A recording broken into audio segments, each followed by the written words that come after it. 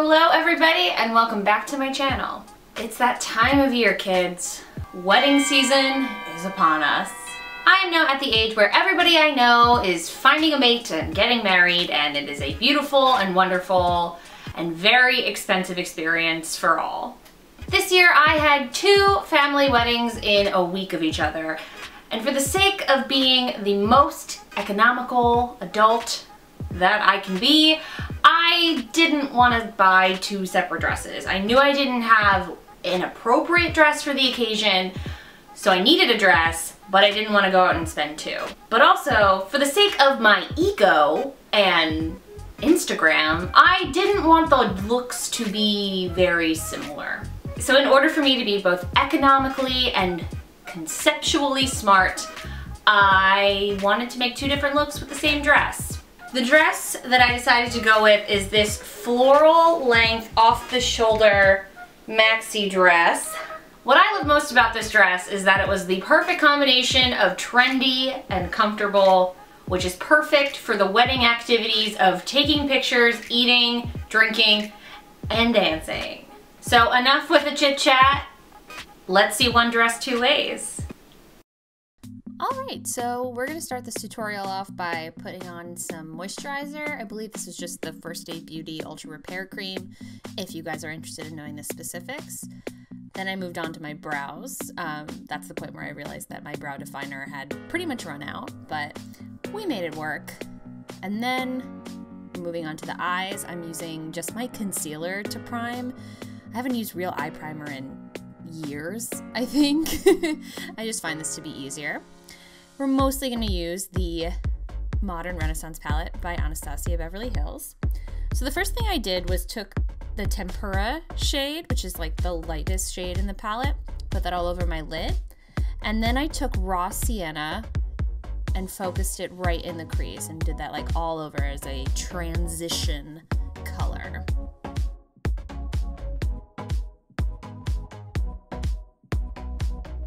Next, I'm going in with Buon Fresco, or however anybody says that, and I'm going back into the crease and just sort of, you know, livening it up.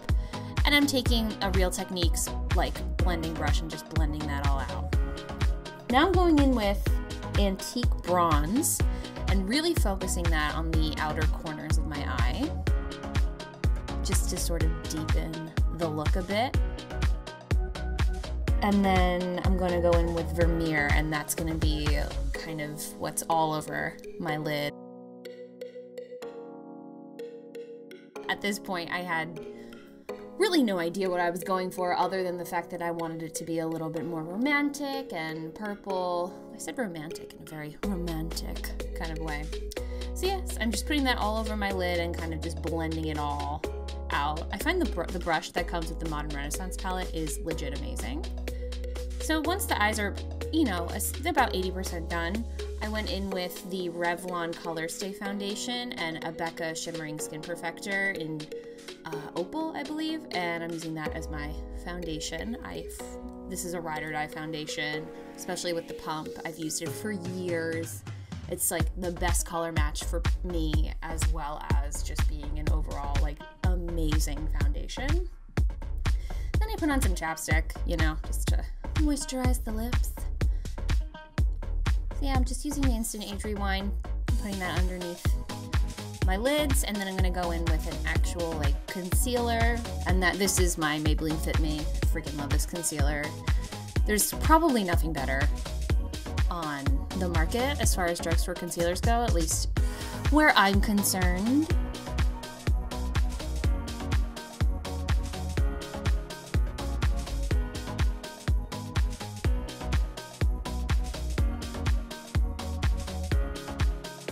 Now I'm just going in with some e.l.f. setting powder. Normally I would probably use a better one, but I just needed to use this puppy up. So it did the job, you know, but I would recommend something like the Laura Mercier powder. Next I'm going in with, I believe it's a NYX blush. I forget the shade, but I really do like it. Any details that I don't say in this video will be listed in the description box down below. And as you'll see, this is just me contouring my face. I'm using the only contour palette I own because I rarely contour, but I feel like on special occasions it's, you know, useful. And I believe I'm just taking Buon Fresco again and just using it underneath the eye to kind of smoke the look out a bit, make everything very soft.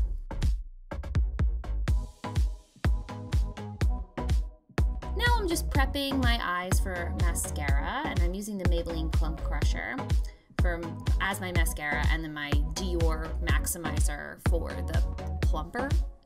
I love that stuff. Can't get enough of it. It's not talked about. Now I'm gonna go in and curl my lashes and then put some more mascara on just to kind of pump that up.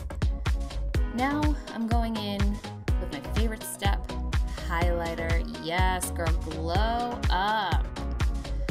Yes. I was having a lot of fun listening to music and getting ready. By the way, yes, I am fully in my pajamas. I also took Champagne Pop and just put it underneath my brow bone as a brow bone highlight. And this is me lining my lips with Soar from MAC. It's a ride or die. Love that stuff. Use it actually every day.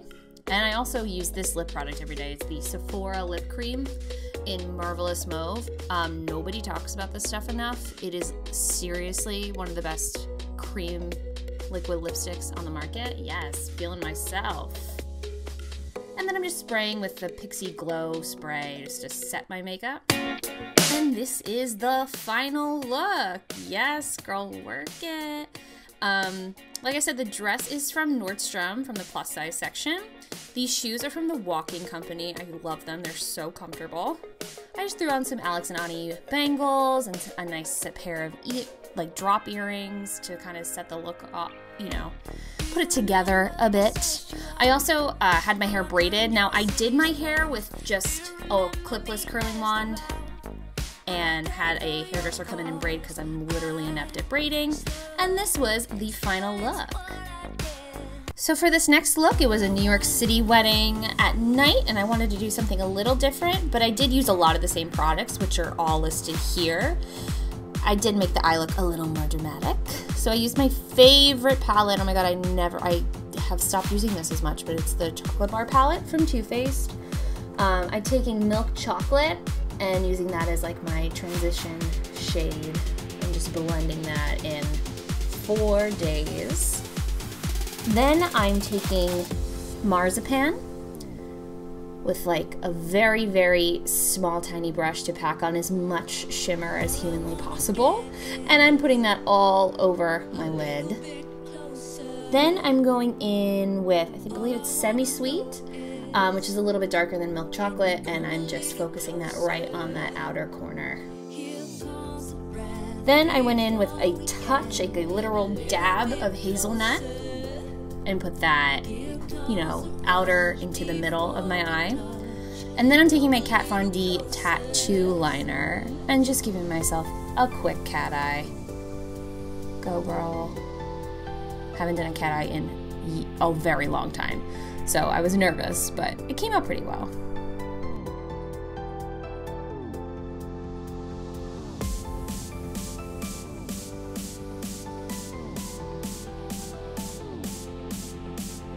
Then I'm just going in with my Plump Crusher mascara. Also, I used my Dior Plumper as always. And then I went in with a slightly darker lip. This is also a Sephora lip cream, but I don't remember the exact number / I got it a very long time ago, so I'm not sure if they make it, but any sort of very deep lip will do. And that was my look. So I styled it very understatedly, just wore like a cool pair of sunglasses, some understated earrings, and had my hair swept back. And that was my look. Thanks everybody for watching this week's video. I hope you liked it. This is the types of videos that I've been thinking about making for so long, and I finally did it. I hope you guys liked it, because I had a great time making it.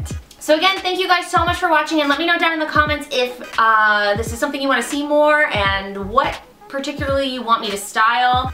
See you in my next video, guys. Bye!